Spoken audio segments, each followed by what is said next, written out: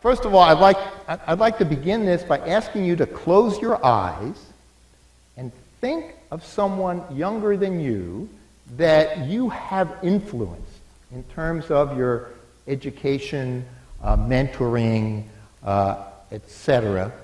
And just picture them and think of them throughout this session and the other sessions over the next couple of days, because in part what we are doing is coming up with means to improve their experiences. That's what evaluation is about. And I'm going to start off by telling you a story. This happened last week. Like many fathers, I'm very proud of my daughter. She works full-time for one of the major consulting companies in the world. She can't talk to me at all about what they do because it's all proprietary. But she has a freelance job in which she is, on occasional weekends, in which she does the ticker for CNN. So if you've ever watched CNN broadcast, there's a little stream that goes across that gives you the latest headlines. And so she's the editor for that. So millions of people see what she does when she's doing that. And she said, now, she often asks me questions, like mostly math and bio questions. But in this case, she said, you know, it's not clear that we at CNN know the impact of having this ticker go across. Is it having any impact at all? We talked for half an hour about what I've learned from Pam and others about how you go about evaluating something like that. Now that's an international scale issue because that is going out everywhere. And I hope that what you'll see here at this conference informs you about the variety of things that could happen at multiple scales. In that case, it's a company which has a lot more resources than perhaps we would have for anything. But think about that as we go through this. So I'm going to put on a different hat right now. My hat is that I am a modeler. I use mathematical and computational approaches to address scientific issues, among other things. And I realize that there's a lot that potentially could go back and forth from the research side of my life and what goes on at our National Institute between mathematics and biology and evaluation. And I haven't seen a lot published on that, so this is a little bit about it. In order to do that, I'm going to need to point out that there's a connection between the evaluation process and what we would call modeling in biology. So this slide was part of the webinar that we did 2 weeks ago, and it's a sort of summary of the evaluation process, and the key point is that it's got some context in the middle of it, and then it's got a set of data collection and a wide variety of other components of the evaluation process. If you haven't heard that webinar, you can go on. It's on the website and read it. And you'll probably see something like this again. This is a slide taken from the Data One site. Data One is a data network supported by the National Science Foundation. And it's about the data life cycle. Notice that it has similarities in the sense that it's got a plan, collect, it's got analyze, it's got the similar components to the evaluation process in it. And when I put this up, instead of just thinking about data, I often point out that this is the same kind of thing that we use for models. Okay? And I've been doing models for a long time. This is a slide I've used quite a bit because I spent 20 years of my life working on Everglades restoration. And so the context here is what's in the middle. It is the fact that the Everglades are one of the most managed systems on the planet with regard to water flow, and we were coming up with ways to use computational mathematical models to help plan out what the impacts would be on a wide variety of the biota in the system from alternative ways of managing the system. The point here is that this modeling process is circular, that it includes components that feed back on the process itself in the same way that I like to think of evaluation as potentially done in an adaptive manner, that you are using evaluation to help you decide on potential ways to modify the way that you are carrying out whatever project you're dealing with. That's exactly what happens with modeling as well. And I claim that you make models all the time. So what decision do you make when you come into a store and you're there and there's all these lines at the checkout? How do you decide what to do? You can shout out and I'll repeat it. What? Shortest line? You survey for the shortest line. Okay. Shortest line. What else? Least amount of groceries. What? Look for a bagger. Somebody's got a bagger there? Yeah. Okay. Anything else? Fastest cashier. So you maybe if you're watching and you're scanning out, or you know from your history of that place whether or not somebody's fast. Anything else? Oh, self-checkout. Do you go to the self-checkout because it might indeed be quicker? All right. So all those are things. Anything else? Yes. Go home. That's right. That's another one. Now, what you haven't heard is when I ask my students about this, they say, "Oh, well, I just go to the line with the cutest checker." The point is that indeed, your criteria for this, you heard a number of different ones. Your criteria are different, and you made a model. Now, you didn't actually do the mathematics. There's a whole area of mathematics called queuing theory that applies to this issue. But indeed, you made a model to make a decision, and those criteria that you chose might not be the same as a criteria for someone else. Now, there's lots of different objectives in doing models in a sort of similar way to lots of objectives for doing an evaluation. And I'm not going to read through all these. I'm going to just point out one. Francois Jacob, in a wonderful book in the early 80s, wrote, allows us to imagine and explore a wider range of worlds than ours, giving new perceptions and questions about how our world came to be as it is. That's one of the objectives of thinking about models. It allows you to be abstract and to throw out things and do what I call the process of selective ignorance. You selectively decide what to include and what to exclude, and that goes on in evaluation all the time. And now that's not the only, one of the main things that when people think about models, it's to predict how a system will behave, but that's only one of many, many objectives. Okay? So these slides are all going to be posted too, so I'm just going to quickly go through it. So this is like a 5-minute overview of modeling. That's all right. There's no single model that can do everything, just as there's no single evaluation plan that's going to meet all possible needs. This is a sort of abstract version of this from Richard Levins, that there's trade-offs between generality, precision, and realism in doing modeling, and there's trade-offs associated with any evaluation that you would do as well. There's a whole set of constraints on modeling, just as there are constraints on evaluation. Some of them are data. You have to think about how much data you can collect of different types. There's effort constraints. You can't spend more money than you're basically have in the budget, and or your time is limited. Now, there's also computational constraints that may not apply so much in evaluation, but there are other constraints. There's ethical constraints. How many of you have dealt with IRBs? Oh, yes, okay. So you know that there's all sorts of issues like that. Now, there is this whole field of model evaluation. And there's a whole bunch, as with many fields, a whole bunch of different terminology about what different approaches to evaluation are. And there's arguments, of course, in the literature about what these terms mean. I'm not going to go through them except to point out that evaluation often involves appropriateness to the objectives, utility, is it useful, and plausibility, and there's this concept of elegance. And I'm not sure if there's a concept of elegance associated with evaluation. Kirk says there is, so. Okay. And simplicity and flexibility. Can you use the same approaches in other ways? Okay. So there's really a connection between this and those fields. Given the many, many different potential purposes for which you're constructing a model, we should expect that there are lots of different criteria for evaluating models, just as there are different objectives for doing an evaluation plan and maybe different criteria by which you would use to establish whether or not that plan is effective for your objective.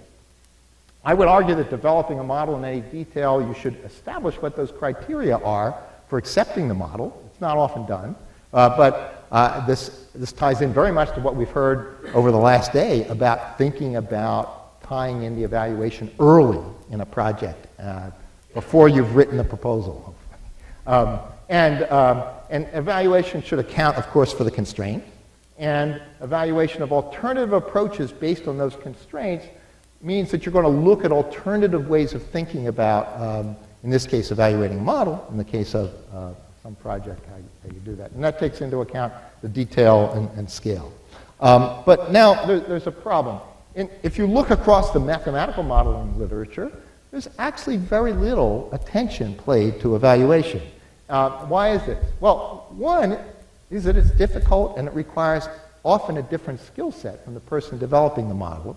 Just as in educational projects, developing an evaluation plan may require a different skill set from the people who are the education researchers or carrying out the educational project. Okay? Science is very much a human enterprise. Okay? And we invest a lot in what we do. And this is true for any education project as well. And it's difficult to let someone else critique you. Okay? And it's also difficult to critique yourself.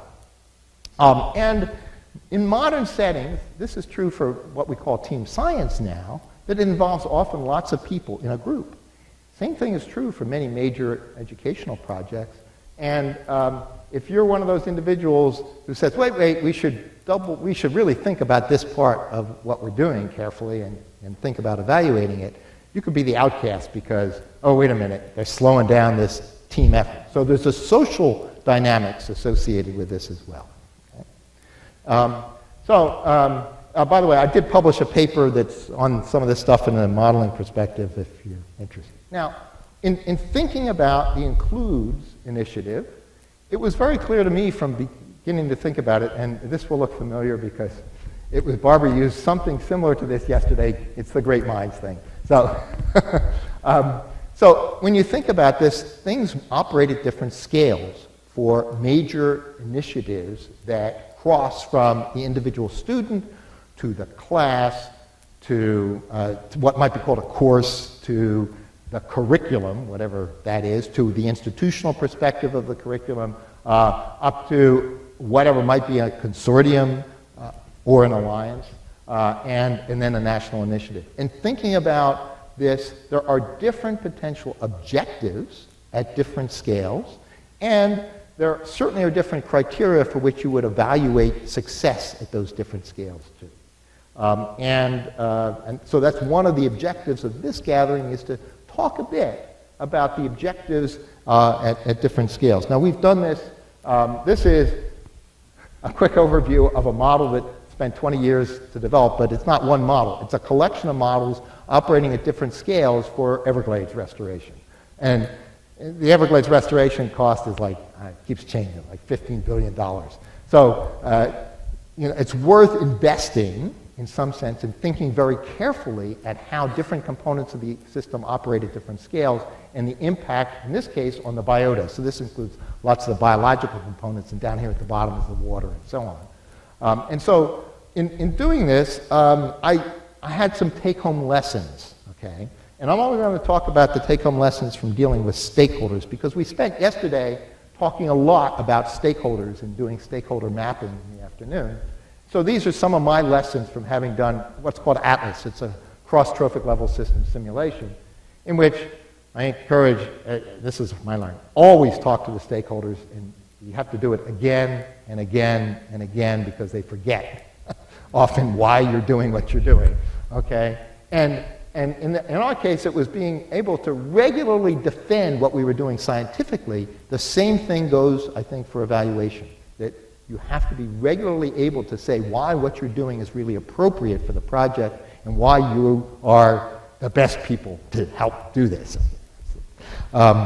Another set is don't limit your approach because one stakeholder, that's their emphasis, right? Or funding agency in this case, right? That there may be many, many different funding agencies involved, state level, local level, national level, and you have to be careful about being too constrained by what the objectives are for one of them.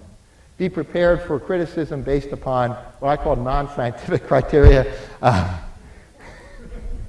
You have to be able to defend yourself, especially today, these days. And another thing is that if you ignore any of the stakeholders, they could stab you in the back. So it means being very careful to be in charge of in looking at that. Now, luckily, there are a whole set of relatively new methodologies to help us deal with things that operate at multiple scales and deals with connections. I'm just going to show up a few slides based upon the work here at Nimbus on evaluating, in this case, scientific enterprises. So this is just a network graph of the people who have come and participated in activities in what we call working groups. And they're often from biology and mathematics, but not totally. That involves people from lots of other fields, social sciences and so on. This is just sort of a way of visualizing the kinds of connections that have arisen from these working groups between disciplines. Okay? But there's also ways to visualize, and you're not going to see this, these little circles here represent individuals, and the squares represent papers produced, because that's one of the major outputs from a national center like this. And it's sort of a network view of the papers and the connections between different people in producing those papers. And if anyone's interested in this, you're welcome to talk to me or Pam afterwards. But there's also a way to think about this dynamically. Right? And this is one of the things that's true for educational projects. They don't stay stable. In this case, it's a set of how the network connections for a particular working group changed over the 3 years that that working group operated. So I encourage you, as we think about this multiple scales, to think as well about essentially dynamics. And I think that may be a more open area in evaluation processes than it is in mathematics, where we have centuries of work on dealing with dynamic models. Now, for the national academies, about I don't know, 3 years ago or so, we had a little gathering on thinking about what the infrastructure for life sciences would be over the next century. And I made up a set of slides that I showed at that. This moves from the sort of single PI investment level through to international collaboration on the horizontal axis. On the vertical axis is what I call just return on investment. There might be many metrics for that. So one way to think about this is that it's nice linear, that indeed, if you look at, for example, numbers of papers produced, that should increase as you increase investment, okay? Something like that. And if you look at a later time, in other words, if you look early in a project, the number of papers produced would be lower, and then as you go through time, it's going to increase until you reach some overall level. But it doesn't have to be linear. It might be nonlinear. It might be that there's really a change on return on investment at one scale versus another, and then you might have sort of jumps. And again, if you think of this as time going on, those jumps may scale differently or may not scale differently as you change and look at a project at later and later dates, in some sense here. Now, how does evaluation tie into this? Well, I like to think of as evaluation as affecting the uncertainty associated with what the return on investment is. And so if you put in low resources on evaluation, you have a lot of uncertainty. That's what the error bars there indicate about what's going to be produced from this project. Okay? Whereas if you invest a high amount of resources, you might reduce the uncertainty in the return.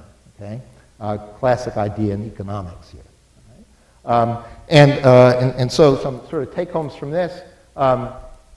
Agencies, I think, either independently or collaboratively can potentially invest in collaborative impact efforts at diverse scales, right? So is a collaborative impact effort, okay?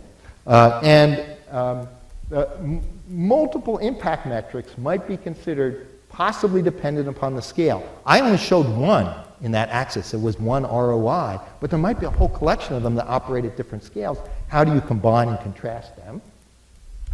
And then from the perspective of portfolio, how do you allocate resources across these scales is something that may vary with the impacts. And there is, of course, a whole field of portfolio analysis that might be helpful in doing this. But it means having some way of actually quantifying what the returns are. And evaluation efforts to assess impacts might be best built in from the start. That's what we've been saying for actually all of yesterday. And there is this potential for what we might call adaptive resource allocation, how you modify a project through time at different scales differentially to consider what the objectives are. And I would claim that these issues are particularly pertinent for something like includes because it's got a multi-scale nature. That's what that circle graph was. There's really a clear need for a synthesis within and across time, space, and what I'm calling social scales. Okay? And of course, there's convergence of different disciplines.